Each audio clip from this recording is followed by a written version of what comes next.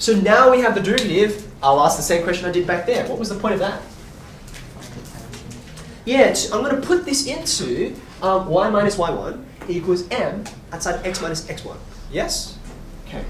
Now, keep in mind, this is a gradient function, right? So this gives me the gradient anywhere for any x and any y. But I don't want any x or any y. I want that x and that y. Okay? So therefore, the equation of the tangent is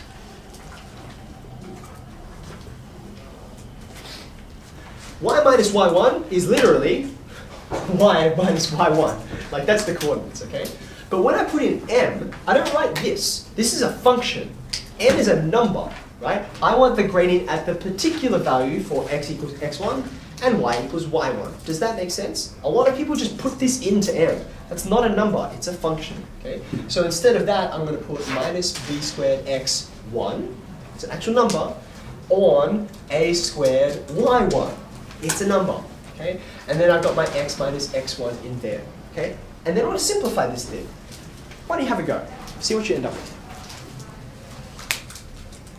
And this time, I'm not going to ask you to put it in general form. I want you to think about what might be the neatest form, the most convenient one for the purposes I'm going to use.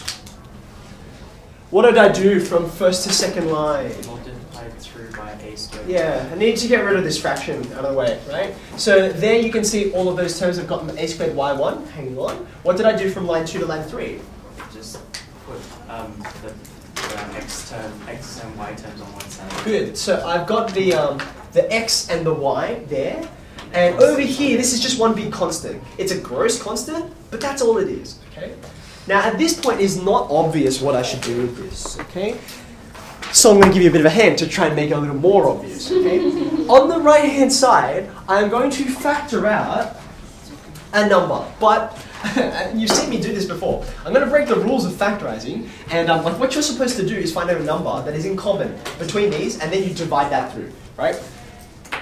There is no single number that is common to both of them. Do you see that? They're made up of completely different pieces. But that's okay, because if I take out this, there's part in common with the first term and part in common with the second term. Do you agree with that?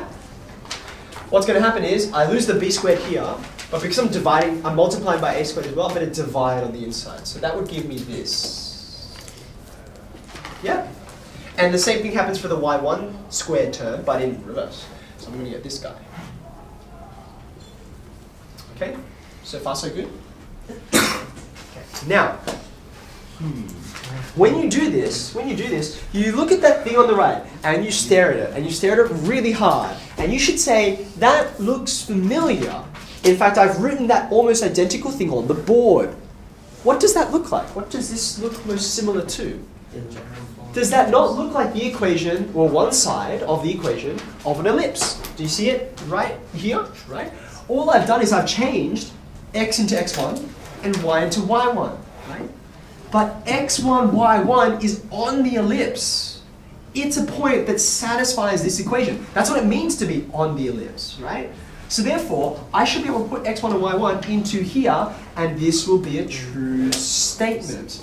So therefore, on the right-hand side, what I really have is a squared times b squared times 1.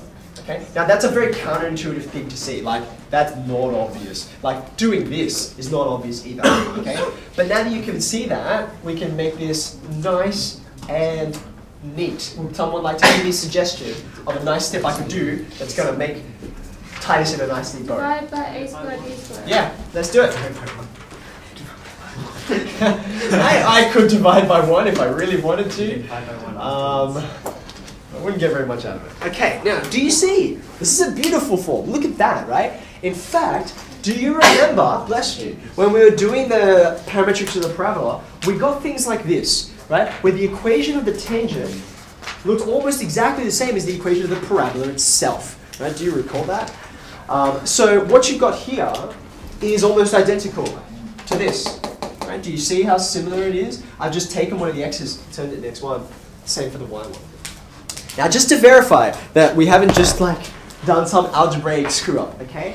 Remember, I know that x1 and y1 were just my alternative labels for these guys. Remember that?